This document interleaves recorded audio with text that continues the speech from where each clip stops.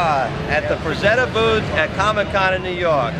The reason why we're here is the museum's been closed down for a couple years, and we wanted to bring the prints and the books out to the public so that they have easy access to get their hands on them. We're also going to be, we're giving out our cards here that has our Frank Frazetta Museum website, which is frankfrazettamuseum.com. So if you need any other information on our products, you can look them up on our line.